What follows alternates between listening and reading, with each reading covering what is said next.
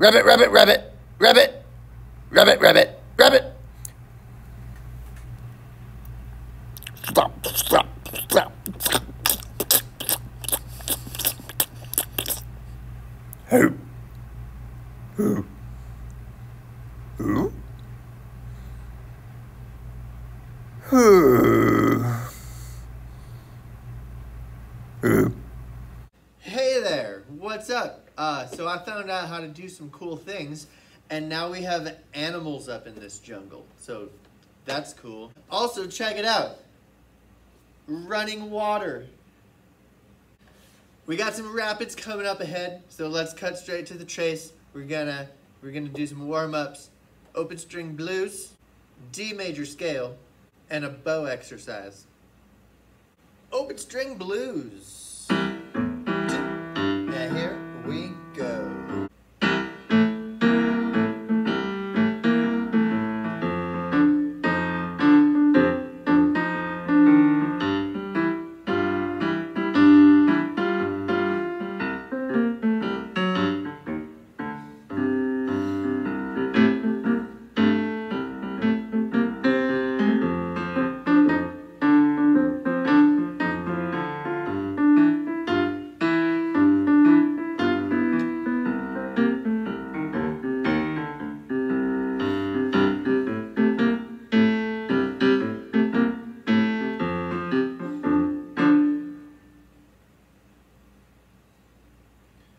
Why are there so many jaguars around?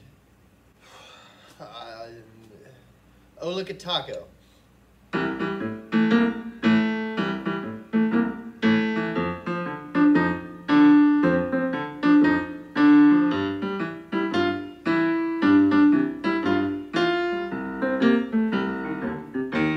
Make up your own.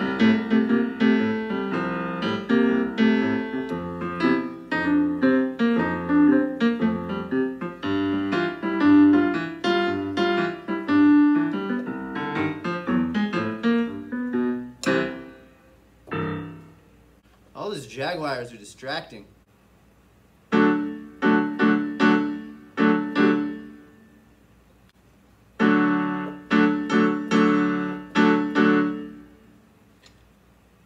Down, kitty, up, kitty. Down, kitty, up, kitty. Down, kitty, up, kitty. Down, kitty, up, kitty. Down, kitty, up, kitty. Down, kitty, up, kitty. Down, kitty, up, kitty, down, kitty, up, kitty, down, kitty, up, kitty, down, kitty, up, kitty. Got a lot of cats.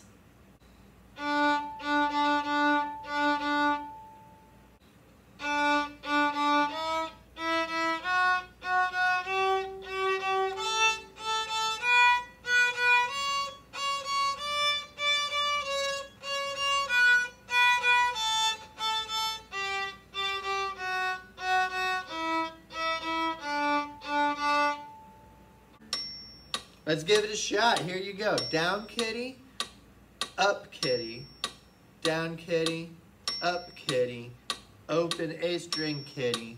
You got it. 1,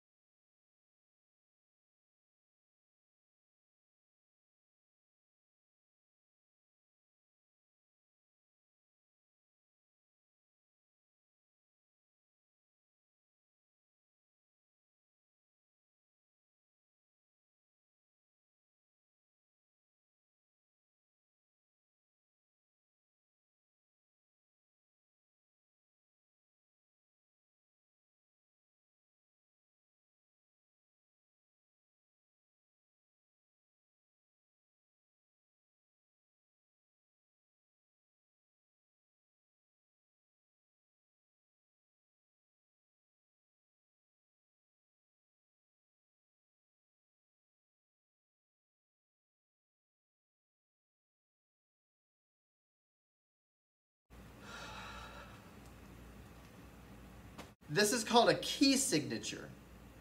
So far, every time we've ran across an F or a C, they're always C sharps. And they always put that little sharp sign right in front of it. No, Billy, it's not a hashtag. But now, the book is like, alright guys, come on. You see there's a pattern here, right? Shortcut, the key signature. At the beginning of a song, if it's in the key of D, so there's always F sharps and C sharps, there's like, let's put it at the beginning and look at it once and now you know. And it's gonna stay that way until they either switch it out with a different key signature or they put a natural sign in front of the note. I know it seems like we're doing a mean thing here, taking away those sharp signs to remind you of your F sharps and C sharps, but you know what? It's not that you did anything wrong. It's just this is the way the world works. Let's run through number 45. It's a little bit more different from the other ones than number 44 is. 44 is, I think it's easier, that's why it's a little bit less points. That's all. Before we even clap it, let's just look at it. Open D, second finger, F sharp. We know it's an F sharp because of that key signature. There's a bunch of quarter notes in a row, and then a rest. And then it's kind of the same thing, ba-da-da-da, but it's up higher, so you're using the higher fingers. Ba-da-da. Then, oh, there's that bracket underneath the whole thing. That bracket underneath the whole thing, I haven't talked about in a video yet because it's not a real music marking.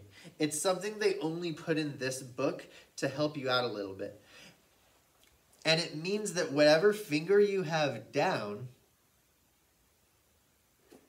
you're going to keep that finger down while you play the other string underneath it. Some people call that tunneling, because like the string is going through a tunnel underneath your finger. That might even be what this book calls it. I didn't, maybe.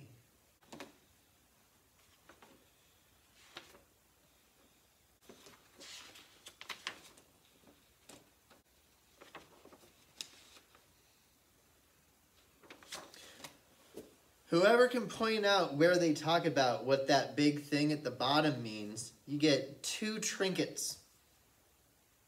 Because I know what it is because I learned about it a long time ago, but I don't think they talk about it in this book, so how are you supposed to know that? Weird. Anyway.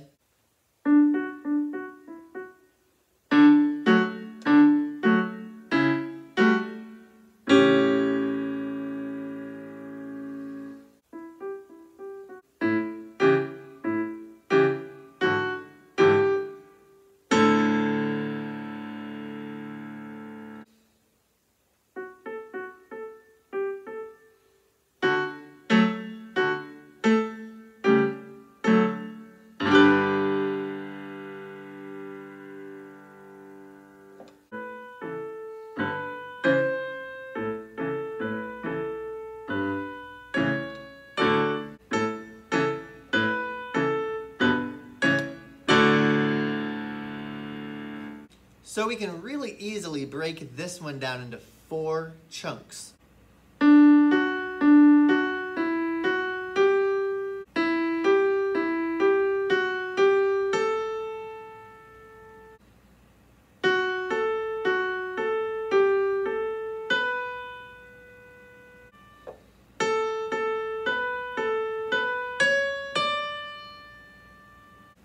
Each chunk is always the same pattern, just a little bit higher up each time.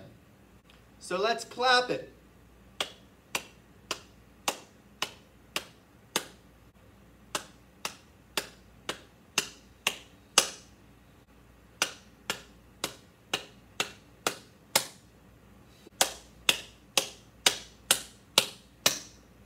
Let's just pick one of those chunks to practice in this video. The other 3 you gotta practice on your own. Eeny, meeny, miny, mo, I pick that one. F sharp, A, F sharp, A, G, A, B. Guess what? I picked this one because it's the hardest one. You've got a lot of the string changes going back and forth. I knew how that eeny, miny, mo is going to work out because I wrote it ahead of time. It's like those reality TV shows that mom and dad watch. They're all just written. Say the notes as you move the finger that's supposed to be down as if you have like a ghost violin. Kind of like that ghost leopard. You know, I spent 2 hours trying to get that leopard to not be a ghost leopard. And then I decided, whatever, let's write him into the script. Also, probably the kind of things they do on those reality shows that your parents watch. F sharp, A, F sharp, A, G, A, B. Don't get confused, violins. This is a viola.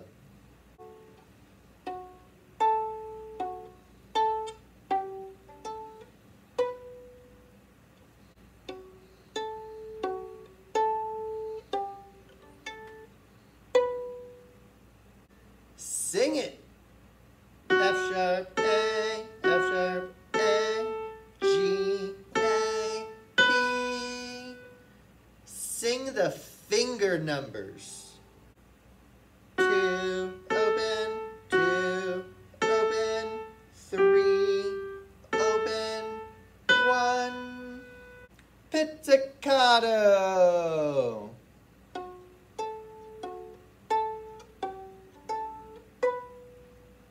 And go ahead and try it with the bow, whatever.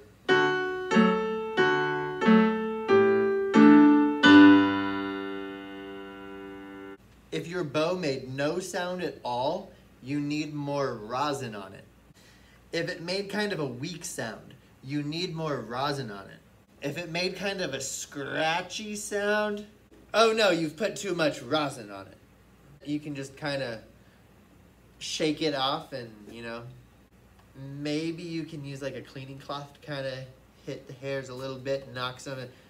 If it's like puffing off, like, yeah, you got too much rosin. Just clean it off a little bit. I don't know. Once you put it all together, it should sound like this.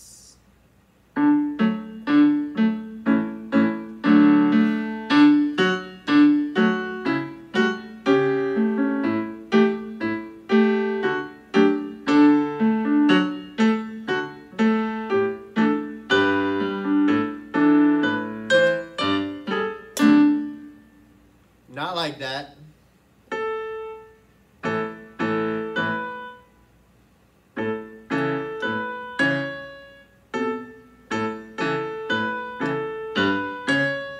One of the things that has been holding you guys back in your score is keeping a steady beat. The metronome thing.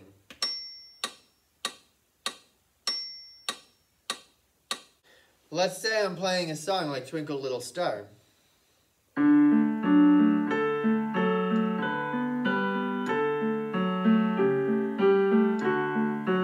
Check out my left hand.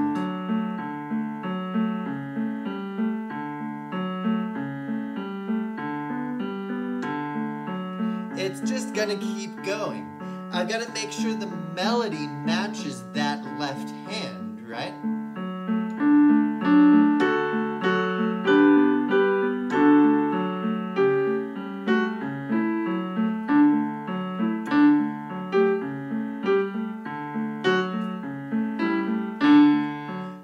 If it doesn't, that happens and it doesn't sound right.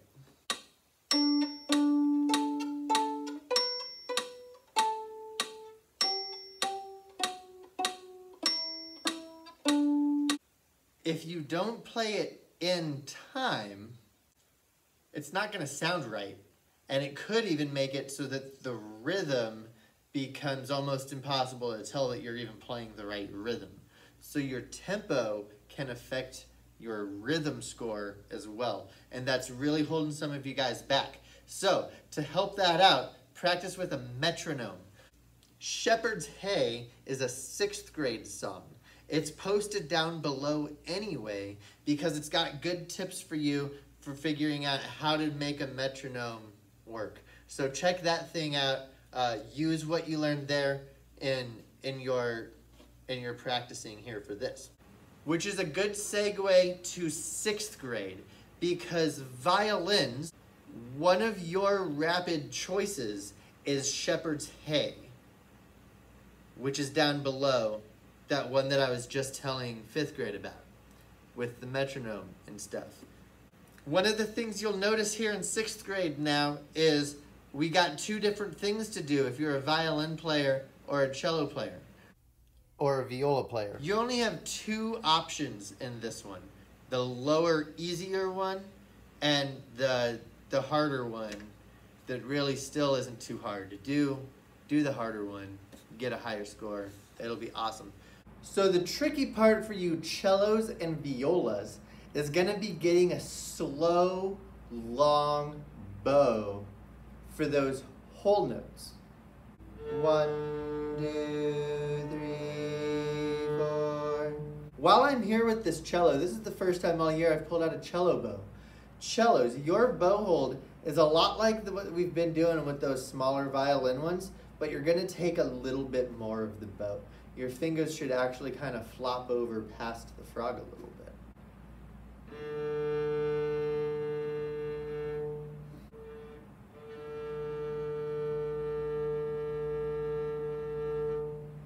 It's up to your first finger here on your bow to keep the right amount of pressure to not let the bow bounce out of control as we slow down.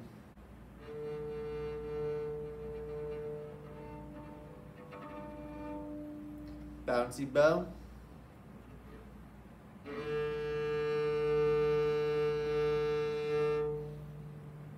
Smooth bow. But you can't go too slow because then you run out of sound.